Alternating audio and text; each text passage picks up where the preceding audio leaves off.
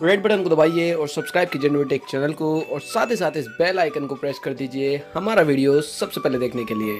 Hello and welcome friends, और आप सभी का एक बार फिर से स्वागत है नोटेक चैनल पर। और फ्रेंड्स, आज की इस वीडियो में हम बात करेंगे सैमसंग के एंड्रॉयड पाई, साथ में बात करेंगे सैमसंग वन यूआई के बारे में।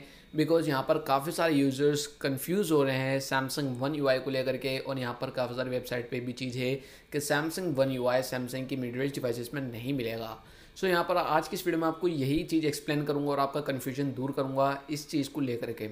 सबसे पहले बात करते हैं सैमसंग वन यूआई के बारे में। सैमसंग वन यूआई एक नया यूज़र इंटरफेस है जो कि सैमसंग ने अनाउंस करा है सैमसंग एक्सपीरियंस यूआई के बाद में। अब यहाँ पर Samsung one UI basically Samsung ने वन हैंड यूजेज के लिए बनाया है, यानी कि मेन जो फोकस है उनका वन हैंड यूजेज पे। शॉर्ट कहा जाए कि सैमसंग ने एक नया यूज़र इंटरफेस अनाउंस करा है, जैसे सैमसंग ने पिछली बार अपना सैमसंग एक्सपीरियंस यूआई अनाउंस करा था उसी तरीके से। सो यहाँ पर आप सभी को मालूम होगा, जब सैमसंग ने अपना एक्सपीरियंस यूआई अनाउंस करा था उसके बाद में जो है काफ़ी सारी डिवाइसेज जो थी सैमसंग की, सैमसंग ने फॉर एग्जांपल यहाँ पर हमारा सैमसंग का J7 प्राइम था जिसको टचविज पर रन किया गया था और ग्रेस यूआई नहीं मिला था एंड्रॉइड नोगट पर। डायरेक्ट उसको जो है एंड्रॉइड नोगट के साथ में जो है हमें सैमसंग एक्सपीरियंस 8.1 देखने को मिला था, जो कि S8 के साथ में सैमसंग ने रिलीज़ करा था। तो वो काफ़ी एक नया लुक दे रहा था डिवाइस को और काफ़ी अच्छा जो है हमें एक्सपीरियंस मिला था डिवाइस को यूज़ करने में। तो यहाँ पर इसी तरीके से अब ये चीज़ भी है कि हमारा सैमसंग वन यूआई सैमसंग ने न्यूली लॉन्च करा है। अब यहाँ पर सैमसंग की काफ़ी सारी डिवाइसेस है। फॉर एग्जांपल यहाँ पर जो out of the box Android Oreo के साथ में आई है, यहाँ पर हमारा J6 है, J8 है, A6 प्लस और भी काफ़ी सारी डिवाइसेस हैं।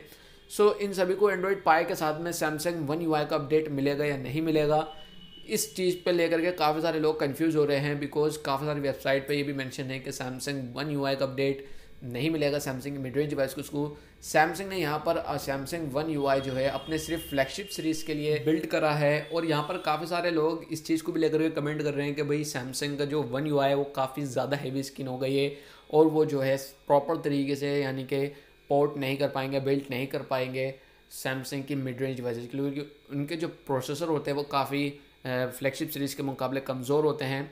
सो यहाँ पर मैं कहना चाहूँगा कि अभी तक सैमसंग की तरफ से कोई भी ऑफिशियल कंफर्मेशन नहीं आई और अभी तक सैमसंग ने कोई भी मिड रेंज डिवाइसेस को यानी कि आउट ऑफ द बॉक्स अभी तक किसी भी डिवाइस को रिलीज़ नहीं करा एंड्रॉइड पाई के साथ में मिड रेंज सीरीज़ में। और ना ही मिड रेंज सीरीज़ में अभी तक किसी भी डिवाइस को एंड्रॉइड पाई का अपडेट मिला है जहाँ पर हमें देखने को मिल जाए सैमसंग वन यूआई। हालांकि J7 मैक्स को अभी तक ओरियो का अपडेट नहीं मिला और मैं ये नहीं कहूँगा कि उसको सैमसंग वन यूआई का अपडेट मिलेगा, बिकॉज ऐसा पॉसिबल ही नहीं है। एंड्रॉइड ओरियो में तो सैमसंग देने ही नहीं वाला। सैमसंग एंड्रॉइड पाई के साथ में बिल्ड कर रहा है। सैमसंग ने पीछे ये चीज़ क्लेम करी थी कि सैमसंग जो है एंड्रॉइड पाई के साथ में अपने सैमसंग वन यूआई को बिल्ड कर रहा है, यानी कि फ्यूचर में आने वाली हर एक डिवाइस सैमसंग वन यूआई के साथ में होगी। और साथ साथ ये भी चीज़ क्लेम करी थी कि जिसको एंड्रॉइड पाई का अपडेट मिलेगा उसको जो है सैमसंग वन यूआई का भी अपडेट मिलेगा। बट यहाँ पर ये कोई कंफर्मेशन नहीं थी कि सैमसंग अपनी मिड रेंज को भी एंड्रॉइड पाई के साथ में सैमसंग वन यूआई का अपडेट देगा।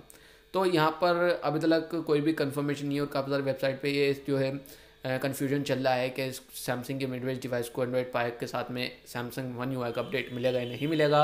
हाल फिलहाल कोई कंफर्मेशन नहीं है, फ्यूचर में आप सभी को पता चल ही जाएगा। बाय द वे इसकी रिगार्डिंग जैसे ही कोई भी इन्फॉर्मेशन लीक होकर आती है उसकी इन्फॉर्मेशन आपको हमारे चैनल पर मिल जाएगी। बट यहाँ पर मेरा पर्सनल ओपिनियन ये है कि सैमसंग डेफिनेटली अपना सैमसंग वन यूआई को अपनी मिड रेंज डिवाइसेस में भी देगा, क्योंकि पहले भी सैमसंग ने ऐसा ही किया है और अब भी सैमसंग ऐसा ही करेगा फ्यूचर में। बाय द वे फ्यूचर किसी ने नहीं देखा, हम जो होगा देखा जाएगा।